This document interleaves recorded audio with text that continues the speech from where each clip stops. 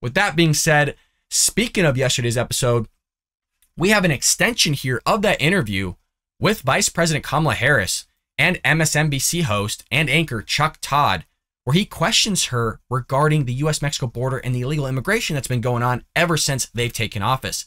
Her response to all this is baffling, folks. She says that the border is secure. Not once, but in the same interview, like seconds after, doubles down and says that it's secure. It is literally a sight to behold, folks. I want to make sure I play the interview for you. Without further ado, let's go ahead and roll the tape with Kamala Harris being interviewed on Meet the Press. Final topic here. Since we're here in Texas, I want to ask you about the border. Would you call the border secure? I think that there is no question that we have to do what the president and I asked Congress to do. Is the first request we made: pass a bill to create a pathway to citizenship. The border is secure. But what? What? You can't make this up, folks. Talk about gaslighting. The border's secure. You have over 2 million people coming across the border since they've been president. You have over 1 million gotaways alone, of which that's people we don't know about. The 2 million we know about. The over 1 million, we don't know those people. Okay, so this whole idea that it's secure is crazy. You got sex offenders coming through, you got murderers, you got violent gang members, you got sex traffickers, MS-13 gang members, the drug cartel, fentanyl problem that's now targeting our children, terrorists coming across the border as well. That was covered by Brett Baier of Fox News and had Alejandro Mayorkas, the DHS secretary, on the whole debacle, of which he hasn't solved that either. I mean, the whole charades that is going on by this administration and the illegal immigration that's taking place is crazy. And now they're gaslighting you by saying the border is secure. Remember, Karine Jean-Pierre literally gaslit us the other week and said that illegal immigrants were not walking across the border. You can't make this up. This administration is crazy, folks. Crazy, crazy, crazy. we also have a broken immigration system, in particular over the last 4 years before we came in, and it needs to be fixed. We're going to have 2 million people cross this border for the first time ever. You're confident this border's secure? We have a secure border in that is a priority for any nation, including ours and our administration. But there are still a lot of problems that we are trying to fix, given the deterioration that happened over the last 4 years. We also have to put in place a law and a plan for a pathway for citizenship for the millions of people who are here and are prepared to do what is legally required to gain citizenship. We don't have that in place because people are playing politics in a state like this and in Congress.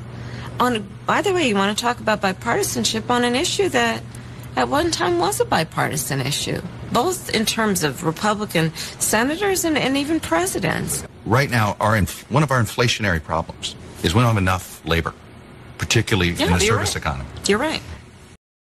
It's so freaking remarkable to me that she just gets away with all this. At least Chuck Todd followed up with the whole 2 million immigrants and that, oh, are you so sure that the border's secure? Obviously, she doubled down there, but it's remarkable. I don't know if you caught that. One, she blamed Congress, right? And then two, she blamed the Trump administration. Twice she blamed him because she kept talking about the previous 4 years. What was astonishing, I don't know if you caught it as well, is she talked about, oh, well, the millions of people that are here now, meaning the people that are here illegally, are prepared to do what they need in order to get citizenship. So they come across illegally, break the law, but now they're prepared to follow the rules and regulations and the laws that we have in place in order to become U.S. citizens, but they didn't want to before. So now we're just going to sit there and help them and ease them along the process while other people are following the law, doing the test, paying all the money that they need to do to come here legally. Yeah, screw them. But the ones that came here legally, let's give them priority and help them become citizens in place of all those other people. Just what a remarkable statement this woman is pushing. The gaslighting is taking place from this administration. And if you recall, I mean, she sucked at her job even before. We did a whole segment on her on NBC being interviewed about the border prior in 2021. And this is how that one went. Do you have any plans to visit the border? At some point, you know, we are going to the border. We've been to the border. So this whole thing about the border, we've been to the border. We've been to the border. You haven't been to the border. And I haven't been to Europe. And I mean, I don't understand. She sucks at interviews, folks. She just sucks at her job in general. Remember, she was put in place to handle all this thing. She was called the border czar for the last year and a half. And she flew over the border, if you recall. She was handing out cookies with her face on it to people. She was like El Salvador and like Honduras and like talked to people and was like, don't come. Don't come. As if that worked. I mean, literally, they were coming across the border with Biden-Harris shirts. And they're like, oh, well, they're not coming across. None of this is happening. So now they can't hide it. Now they're being called out by their own people, the ones that were rubbing their shoulders for years. And now they're going to come out and blame the previous administration. They're going to blame Arizona and Texas for busing people to sanctuary cities, which we'll get to in the last segment of today's episode. Astonishing. I want to know what you think about all this, because you have her gaslighting everybody. You have the president gaslighting everybody. You have Kamala Harris, Joe Biden, Karine Jean-Pierre, her predecessor, Jen Psaki, everybody gaslighting freaking everybody as if it's not even happening. Now they're being called out and telling you that the border is secure. What? I mean, you literally just can't make this up. You honest to God can't. Even if you tried to script it, you wouldn't. It's the best reality TV you've ever seen in your life, except it just has massive ramifications for Americans here. To put the blame on Congress is baffling because, yeah, there is some blame to be done there, but most of the blame is on the executive branch, for which it's their job to execute the laws that are on the books, of which Congress did pass, but they don't want to do it. If anything, they removed Trump's policies of the border, removed the regulations, got rid of Title 42, of which Karine Jean-Pierre says it's still in place.